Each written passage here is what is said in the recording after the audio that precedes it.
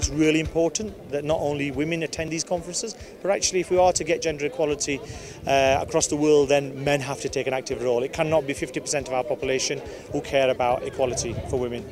Universal access to healthcare, particularly reproductive healthcare, but also challenging issues around rape, challenging issues around domestic violence, and working with other like-minded people from across the world.